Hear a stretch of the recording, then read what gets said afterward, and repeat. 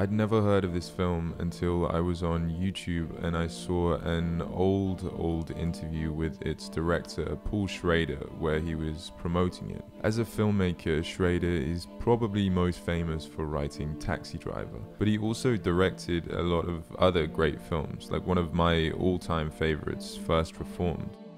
Who can know the mind of God?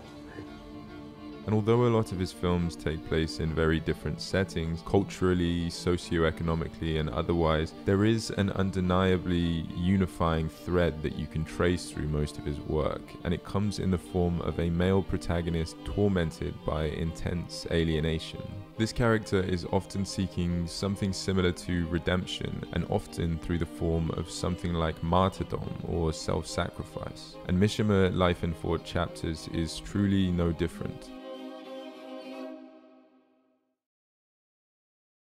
The film is essentially a biopic of the infamous Japanese writer Yukio Mishima, who at the height of his fame committed seppuku, suicide by samurai sword, on live TV after using his private army to take over a military base in 1970. I think it would be a difficult film to go in watching blind, as it's a narrative that truly doesn't hold your hand. It's limited in the amount of context and exposition it provides, and it regularly interchanges between the dramatization of Mishima's own life and the dramatization of his fiction work. But to be honest, I think that was the perfect structural choice, as from what I know, Mishima was a functioning schizophrenic who saw no boundaries between reality and the fictitious worlds he created, having essentially performed as one of his own characters for the last decade or more of his own life. The scenario of his death was even something he performed himself in several films he made.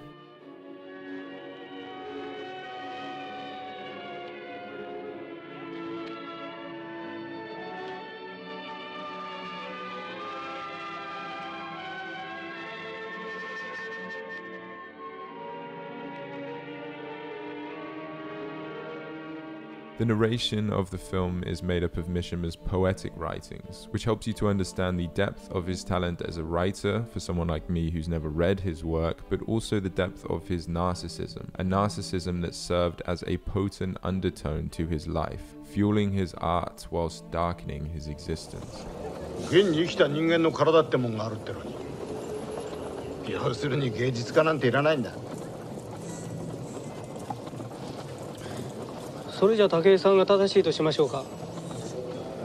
歯を食いしばって汗を流してその生きた芸術作品ができたとしますね。しかしそれが追いさらばえることはどうするんですか。その美しさはどうなるわけ。作ったあなたがどうにかしなきゃならないんだから。だから一番美しい時に死んでしまえばいいんですよ。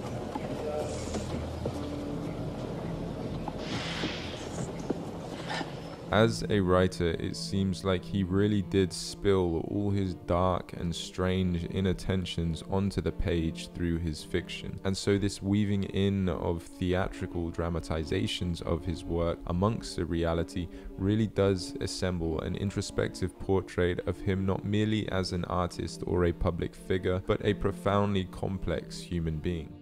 Mishima's life's work was an elaborate tapestry, intricately weaving together art, theatre, performance, and reality, and so this intertwined structural approach felt not just appropriate but essential. There is admittedly a delicate line to toe in biographical filmmaking between stylization and authenticity, but I think Schrader navigates this terrain well. The film exudes a compelling, expressive resonance while still somehow feeling very dialed back at times and dignified. That being said, I do think it is important to take a critical lens on works which engage with such severe subjects, and with Schrader's filmography broadly, not just here but in other films, I might question his messaging. What is it telling the audience when such toxic, violent actions are depicted with a degree of dignity? And I'm not saying I necessarily wholeheartedly agree with this characterization, but I think it is important to pose the question, especially since, much like in the life of Mishima, Schrader's own art arguably bled into reality through several cases of attempted presidential assassins citing Taxi Driver as their inspiration. Personally, I don't believe that Taxi Driver was responsible in these cases, but what's difficult is that we can never really know for sure. We can never really know whether or not these people would have undertaken these violent acts if they had not consumed the film. An argument to the contrary, though, would be that individuals on the fence of committing such acts might not actually be influenced to undertake them by consuming such media, but rather the opposite, that this kind of art can serve as a surrogate for the experience and actually quell the motivation to execute the act for real. The question remains, though, is the filmmaker responsible for problematic interpretations and behaviors in response to their film? Personally, I think it depends. Films are obviously so diverse and different, and people are of course so varied and unfortunately stupid, and so I don't think there is any other answer here than the fact that it should be taken on a case-by-case basis. And in the case of Schrader's Mishima, considering that most people don't have private armies willing to support them in a violent military coup, I would say that it's probably fine.